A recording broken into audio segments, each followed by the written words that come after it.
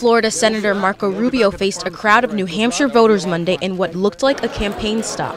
If Hillary Clinton runs for president, she will get more money out of Wall Street than any presidential campaign ever.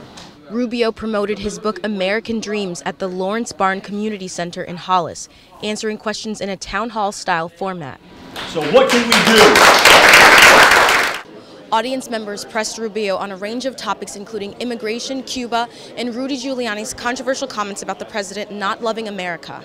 I believe the president loves his country. I just think his ideas are bad for America. Much of his speech was laced with the theme of him as a first-generation American and whether or not future generations will be able to live better than their predecessors.